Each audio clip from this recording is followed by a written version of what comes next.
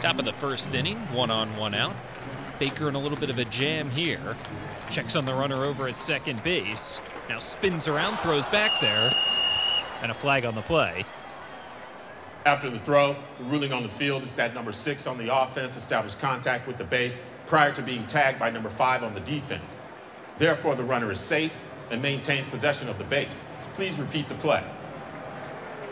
So there we have it, the official word. The runner is safe at second, and play continues, still 1-on, 1-out. Here's a little sinking liner out towards left. McCormick is there. Let's check out what happened. Although the initial reception was made, the defensive player did not maintain possession of the ball as he came in contact with the ground.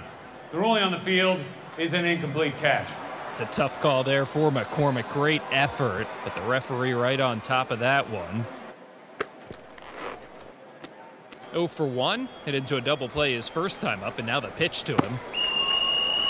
And let's get the call from the referee. During the pitch, it is ruled that at no time did the ball pass through the imaginary box bound by home plate between the batter's chest and knees. In the absence of a swing, the ruling on the field is a ball. The count is 1-0. Non-stop action this afternoon, and the young fans in the stands really enjoying this one. And the 1-0 pitch now. We'll see what happened there. During the pitch, here's a grounder over to the right side. Backhand play by Perkins. Jumps, throws, and a flag on the play. Head referee Coleman Riggs is going to call his crew over to confer. An important play in this game, and need to make sure that they get things right. Looks like they've decided. Let's go down to the field for the call. After contact, the ball entered the field of play and remained in fair territory until received by number 5 of the defense, thus ruled a fair ball. The defensive player performed a throwing motion, resulting in a successful catch at the contested base.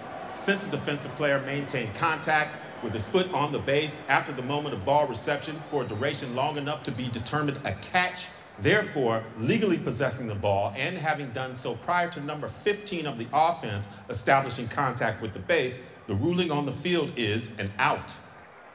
So the throw is in time, and the runner's out.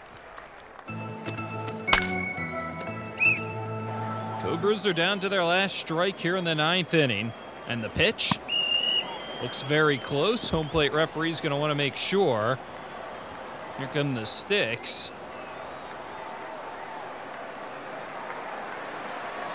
And the call is a strike, and this ball game is over.